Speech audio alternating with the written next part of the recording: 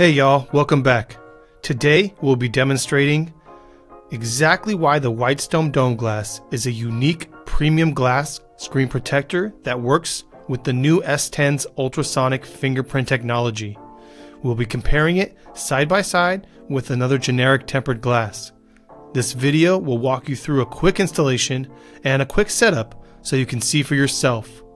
Also, for your dome glass to work with the S10's in-display fingerprint reader, you will need to set up the fingerprint after you've already installed the dome glass. Okay, let's go ahead and begin. Take your alcohol pad and wipe off your phone completely all the way to the edges. Then take your cleaning cloth and dry off the remaining alcohol. Now place your phone in the bottom tray case. Make sure it's all the way in. Attach the adhesive tape to the very top to lightly cover the speaker. Now place your top tray case over the phone. Take your dust removal sticker and take off any dust and place your position bridge in position. Twist the blue cap and place it in the position bridge like this, and go ahead and remove the top to allow all the liquid to adhesive to spread onto the phone.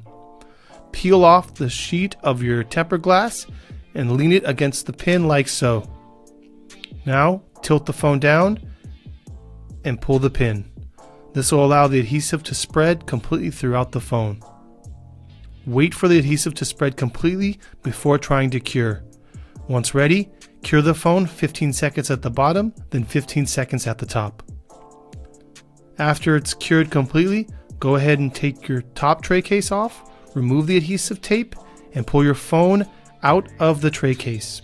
Set it to the side, grab an alcohol pad, and wipe off any of the residual adhesive along the sides. Once it's done, go ahead and cure the final stage, 1 minute at the top, 1 minute at the bottom. Now we're going to remove the dome glass and we're going to install just a generic glass so you guys can see the difference. The issue with these protectors is that they leave a tiny gap between your screen and the protector. Because of this gap, the sound waves from the sensor cannot even reach to your finger. No matter how hard you press, it's not going to read. Now let's go ahead and register your fingerprint. First thing you're going to do is go ahead and open your settings. Then select Biometrics and Security and select Fingerprints. Now go ahead and confirm your PIN and then select Add a Fingerprint. Now, here on the left, you can see that the fingerprint is being registered with the dome glass. But on the right, the sensor can't even tell you're trying. It just won't work. Now, taking off the generic tempered glass, we do see that the phone and sensor does register the fingerprint. So the problem is when you add that extra glass with an air gap in between that doesn't allow the sensor to reach your fingerprint. That's it.